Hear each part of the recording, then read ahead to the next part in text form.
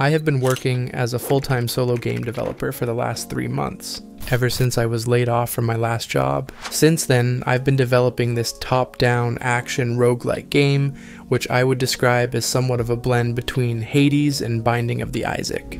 I would really appreciate it if you could wishlist it on Steam. Thanks. So, you want to develop a game all by yourself? Stop it. Get some help. I mean, seriously, even finding just one other person to collaborate with can significantly help you in terms of bouncing ideas, validating concepts, reducing workload, and boosting motivation. But I know it can be hard to find people with similar interests. Sometimes it just doesn't work out. So let me share a few tips that I figured out in my journey that should help you as well. If you are just starting out and hoping to make the next indie hit, then you might get disappointed. Instead, you need to familiarize yourself with your tool sets and gain that initial bit of experience.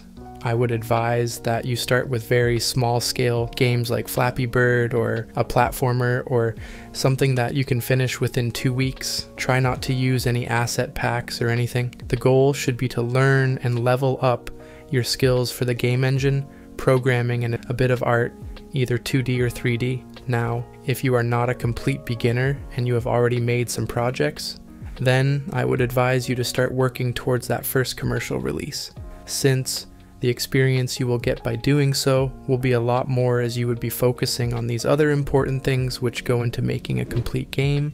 And you should also probably look into what other indie game developers are making through devlogs, Reddit posts, and so on. It can be a great source of inspiration and a research point as to what you should be aiming for. But know this, what they are highlighting is their best. Some of them have been working for a lot longer than us, and a lot of them are veterans from game studios. So they already have a lot of experience in at least one aspect of game development. You shouldn't compare your games to theirs or expect to make games like that right off the bat.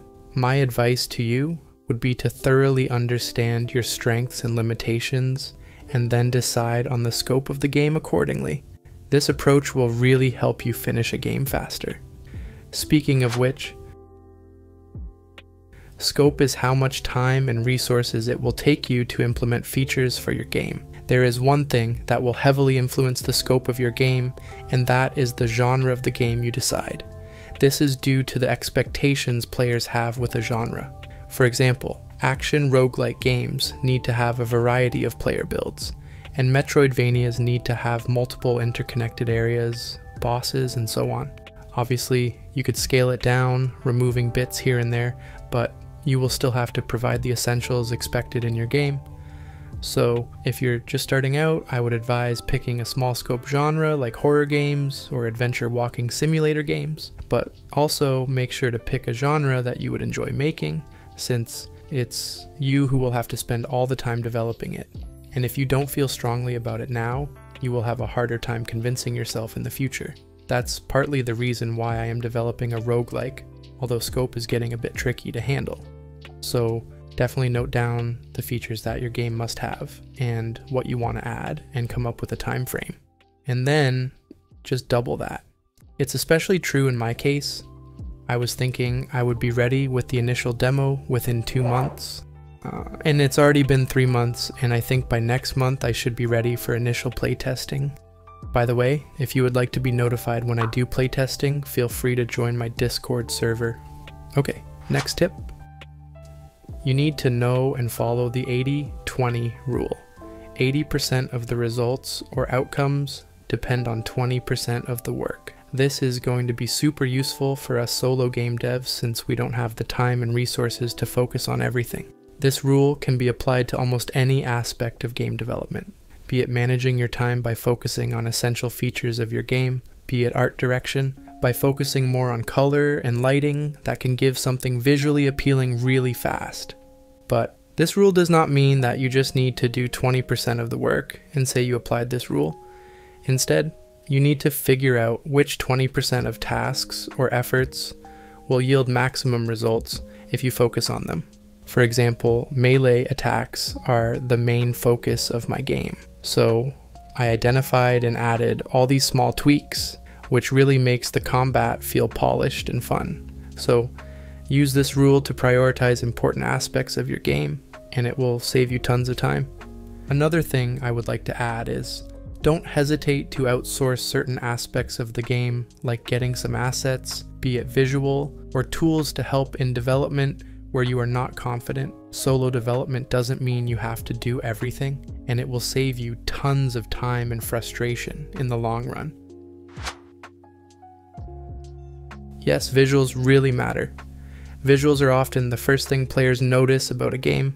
A well-crafted art style can really captivate players and draw them toward your game.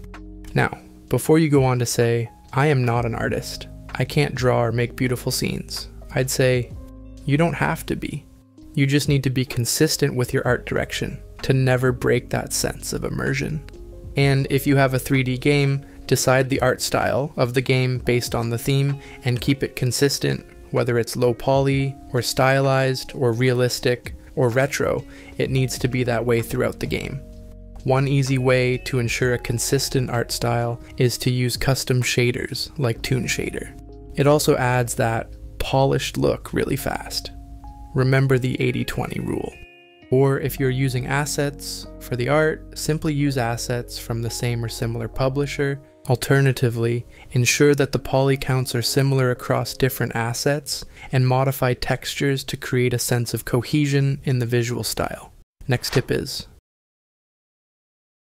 you need to efficiently plan for both the prototyping and development phase and know when to switch between these two. During the prototyping phase, you'll test various elements to see if they yield desired results. This phase can be time-consuming as you search for optimal solutions, such as determining if a mechanic suits the game or if a particular style complements the gameplay. It's an exciting and rewarding phase as you learn and witness results. However, during the production phase, you probably won't be doing anything new, which can become monotonous, but it needs to be done in order to complete the game. So, you need to watch out for this and make a proper plan and schedule to keep things on track. There's an incredibly helpful video on how to plan for these two phases by Heartbeast. I recommend checking it out after this. Next tip is,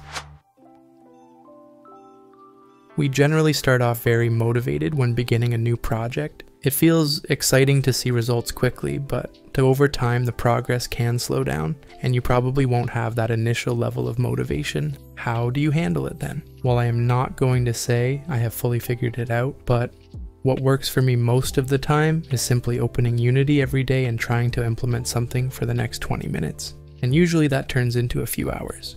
Even if I don't implement something, I try to play my game and identify areas for improvement. Or this happens anyway. What also works sometimes is remembering my goals I set out initially. So I would advise you to write down your goal for the game. These could be related to earning money or simply completing the game and sharing it with your friends, among other things. And when you're not feeling it, remind yourself of these goals and imagine the sense of accomplishment you'll experience once you achieve them. This should hopefully refuel your interest. Additionally, using a Trello board to list tasks for the future should allow you to start working on them promptly and stay organized throughout the development process. But make sure you are also taking breaks from development and avoid getting burned out quickly. Once you've navigated through all the hurdles and you have something to show for your game, then it's time to face the final boss. Marketing is hard. You need to convince people your game is worth their time, and you need to do it within a few seconds, since otherwise people might move on to the next. It won't matter how many features or how much time and effort you put into it. This is where having a unique hook to your game really helps, since your game can stand out more easily and it can be a lot easier to market. Anyway, I would strongly suggest validating your game early on by posting it somewhere, or if your game relies too heavily on mechanics, preparing a prototype. This approach not only helps you gather early feedback, but also should set the right expectations for your game. So, you have posted about the game, and it doesn't go that well? What do you do then? That's the kind of position I feel I'm in. I've been posting about my game, but so far, I haven't been that successful with it. Although I'm not heavily marketing it, I'm focusing on learning how to market it better. but yeah, it hasn't been that great so far. So I am planning on putting the best things that my game has to offer and putting it to the test by giving it to you guys through playtests and eventually a demo to other YouTubers and streamers to really decide how I want to proceed forward and set the right expectation with this game. This might all seem negative, but it's not all that bad. You don't need your game to be a mega hit to consider it a success. My advice would be to constantly validate your expectations and your goals with the game. If you don't see expectations being met, consider scaling down the game, but focus on polishing the added content extensively. Ultimately, players want to have a fun time with the game. If you can provide that, sales should follow. There are also some really great talks by Chris that offer valuable insights into Steam marketing. I highly recommend it. Anyway, I am still learning about many things game dev related, and I feel I am not credible enough to give more tips since I haven't released any game yet, but I believe these tips should help you as it has helped me so far, and I will be sharing my ongoing learning journey with all of you. So feel free to subscribe, like, and share this video if you found it helpful. Now I'd love to hear your thoughts on whether you agree with these tips, or if you have any additional tips, please share them with everyone in the comments below. Thanks for watching.